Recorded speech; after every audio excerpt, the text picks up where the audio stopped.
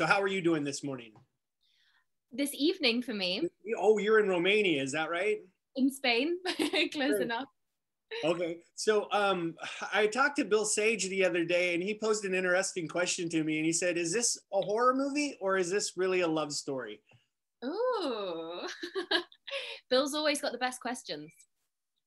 Well, what do you think? I mean, from his point of view or his character's point of view, maybe it is a love story, but I would say from Jen's point of view, it's definitely not a love story. Yes, I think it's far from a love story for her, but I get that for Bill's character, for John Venable, it might be. Because, well, I don't know if we can do spoilers. We have to do spoilers because we got to talk about this ending in a minute because it's Okay. insane. Well, I just feel like he does fall for Jen and sees her as his wife, and really does believe that she's truly fallen for him and for the foundation, and that she'll actually stay. Probably a little bit naive, but I get that he would see it as a love story. Well, and then the other interesting question he posed when we see this one kid down in the hole, would you rather die in this scenario or be blind and shoved underground for the rest of eternity? I mean, which one of those two things do you pick? For me, I think I would have just rather died on the altar there. Yeah, it's a lot easier. Yeah, seeing Luis like that is not pretty. Now, when Mike, the director, takes you guys out into the woods, does he sort of make you live the foundation lifestyle for a little bit, or did you have it pretty nice out there? I mean, where was the balance between finding this horrible night in the rain in the woods and kind of fitting into that atmosphere? You know what? It was absolutely amazing. It was lovely. We were in Hocking Hills, which is pretty much in the middle of nowhere. And for us, for the actors, it was hard in some ways because obviously, it's not as comfortable, but it was great because it really helped us get into character because it feels like a character in itself, the location. But for crew, it was something else, like having to lug everything around, the rain, the weather, darkness. It was pretty intense. And for us, obviously it wasn't easy, but it helped that it wasn't easy because it helped us to really get into character. Now, was that actually out in the Appalachian Trail that you guys shot, or was this in a different location? It's in Ohio, so different location, but Okay. similar vibes. Okay, because I was going to ask if you actually saw any cannibal hillbillies. I don't know if we can use that term anymore because people get a little bit upset about it. But did you run into anything like that out there while you guys were camping? I wish. We had something that looked a little bit dodgy and supernatural, but it was actually just the toilet we were using. But it looked like it had this like black cape over it, so you could have some privacy if you wanted to go to the loo in the middle of It's the like an forest. interdimensional portal, but a Yeah, toilet at the same time. that's exactly what it was. Now, I think what's interesting, coming from your viewpoint as this character, Jin, maybe you see this a little bit differently. When I was watching the movie, I thought, man, after we get done with this opening bar scene, I don't think any of these six kids are that likable. You're like, maybe we kind of want to see something happen to these guys in the woods. The director says that's intentional, but I want to know your viewpoint coming from Jen's viewpoint. Do you see this group as sort of unlikable intentionally? He said it was an intentional viewpoint, but maybe from your viewpoint, it's a bit different. Yeah, I mean, I get that it's intentional for the plot. It makes more sense, and that's kind of what has to happen. But I think from Jen's point of view, everyone's just a little bit misunderstood. And if we think about, like, I guess the morals of the film and having to question who the villain or the baddie really is, it makes you just see everything from a different perspective and try to relate to each character, and understanding that everyone is just kind of a product of their upbringing. So they don't really know any better, maybe. Just like the foundation are the way they are because it's what's been passed on down generations, and they believe that that's right. So it kind of makes you question a little bit who the bad guy is, I guess. Well, and one of the interesting things is Jen's boyfriend in the movie decides to stay once she plans this big escape, which was interesting to me that he's decided that, hey, maybe this is the better lifestyle, the foundation. Yeah, he finds himself, I guess. And Jen finds herself too, but it's just not there with Darius.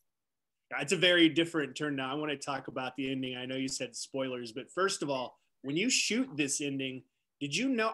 I've seen a lot of horror movies, and I don't think I've ever seen a horror movie end in the fashion that this plays out in terms of if you get up and leave, you're going to miss the entire ending of the movie. And a lot of people don't realize this. When you're shooting it, do you know that's how they're going to play it in the movie?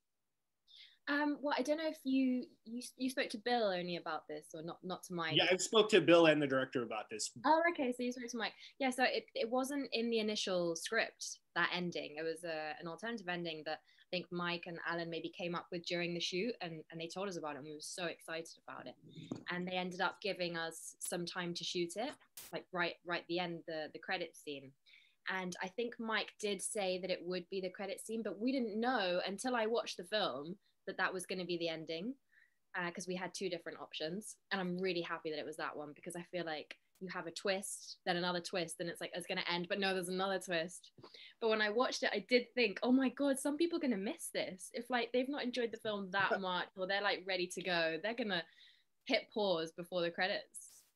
Well, there's a couple different points I want to go off. But first, you say people might not enjoy it. I don't think that's true. I looked at the user rating, and people are digging this movie, which is interesting to me because, first of all, I don't know if you've seen the Wrong Turn original 6 films.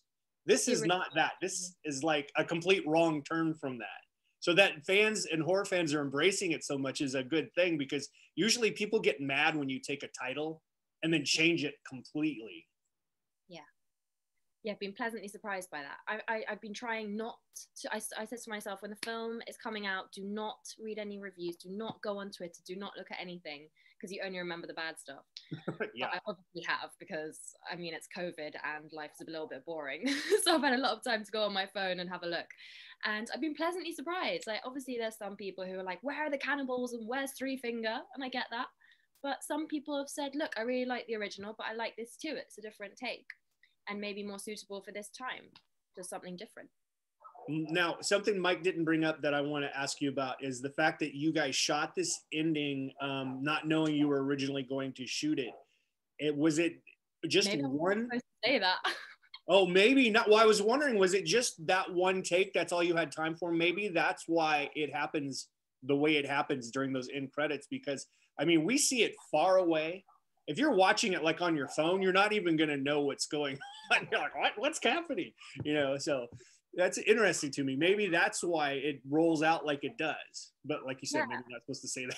And it was a pretty big scene as well, like having an RV crash, and like, it's not something just like, oh, let's just do it this afternoon. Like, it's a pretty big scene with like stunts and everything. So I'm really happy that they let us do it, and then it worked.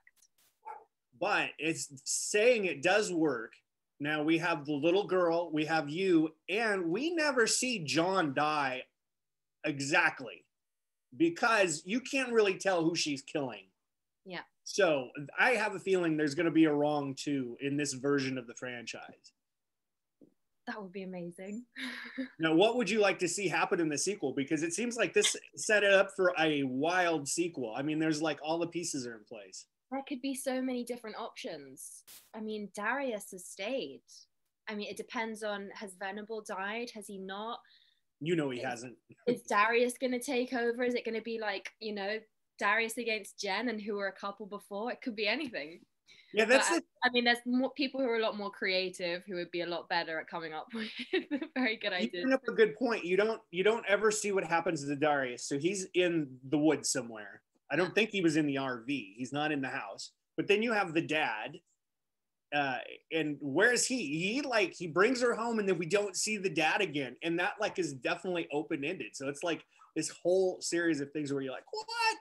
It's like you need the sequel immediately. I'm glad you feel that way. No, I think a lot of people feel that way. I was like you said, I was like, first of all, I didn't read about this movie, and I was expecting the cannibals to come out. And then as it slowly turns out, you're like, hey, this is not what I was thinking it was going to be.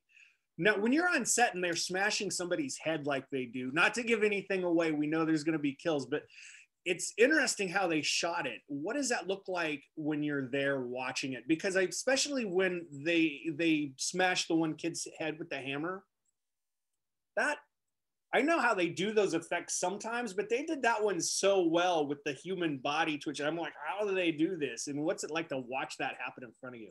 It's just as intense. like you can't watch it. Like I don't like watching any kind of fight scenes. Like I do like watching them. I like a bit of violence in films, but watching them makes me feel really uncomfortable, and I feel in my whole body I'm like, oh. And on set it was just like that, and they make everything look so real, and it looks like a real person to you from where you're standing, and then having someone go down on it with a huge hammer or like log, and it's splattering everywhere. It's pretty intense. You believe it. Like it's not hard to get into character in that moment. Now, did you go back and watch Matthew Modine's movies from the 80s, or did you only know him from Stranger Things? I knew him from Stranger Things and Full Metal Jacket, but I hadn't seen it for years. Have you ever seen the Vision Quest movie? That's the one that always sticks out in my head as the great Matthew Modine movie. I'm always looking for movie recommendations. So. Oh man, that's a good. He's like a wrestler in high school. Oh, nice. Okay, it'd be nice to see him like that now after working with him. That's the one that always sticks in my head, but I know a lot of people forget about because I guess maybe it's a little bit of a cult movie, a little bit obscure, but it's not like a horror movie or anything. It's like he's just a wrestler in high school. That sounds good. I can't imagine him doing that role. He's just so lovely on set and like playing my sweet dad. Yeah, well, that's a good one. Now, I have not seen Warrior Nun. Are you shooting that now, or are you coming back for the second season? Or I don't even know if you survived the first season. I only have a really tiny part in that. I was in like the first 4 episodes, but I think they are doing a second season. I don't think they've started filming yet, but I'm not a part of that. Okay, yeah, because I saw that come up, but I was looking at it and I'm like, well, it doesn't say where she is, what happened to her. I was afraid to ask because I so much stuff on Netflix. How do you expect me to watch it all? Yeah, no, I know. I'm the same. But what is that show like for people who haven't seen it? Because I know it's fairly new. It just came out last year, right? Yeah, it came out last year and people seem to really love it. I can't really say much for it because I have a very small part and I'm not a part of like the awesome, cool warrior nuns. But I think it's a really, really cool idea and it worked really well and the cast are amazing. And I think it's probably a really, really, really great one, especially for young girls watching because it's like all these incredible, powerful, badass women. And really relatable at the same time. So I think it's really worked. I really enjoyed it. It's funny and it's badass and there's a bit of violence. So it's kind of perfect. Well, it looks definitely like something I would watch. That's the thing I was looking at this morning. I was like, this looks awesome. Why haven't I seen this? Yeah, you should. They're amazing, all the cast.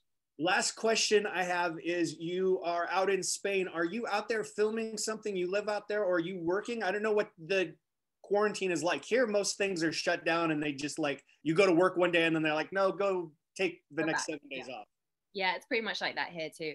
I live here because I grew up here and I was traveling after the movie and I was in Peru and Ecuador and then I came back planning on going to LA and COVID happened so I got stuck here and there's not really been much going on so I've just been here in my hometown and doing other things and I'm going off to do something else now in a couple of months, finally getting out getting back on set. Excellent. But it's been quite quiet here and it's been the same as probably in the US. Everything's pretty much shut. Yep, just listen to the birds chirp. That's all I do. Yeah. Take my dog for walks. Yeah, exactly. Well, thank you so much for coming and chatting for a little bit and definitely looking forward to seeing the continuing adventures of Jin and what happens with her and I guess is it her ex-husband now? I don't know. I know they were officially married, so. That's true.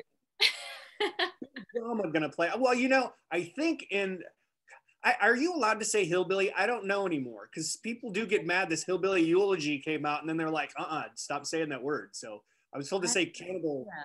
Yeah. so just like the funny looking cannibals. Yeah, backwoods cannibals. I don't know. Cannibals. But anyways, her and his family. Yes, exactly. So I will see you later, and thanks for coming on, and have a good rest of your day. Thanks. Bye. Bye.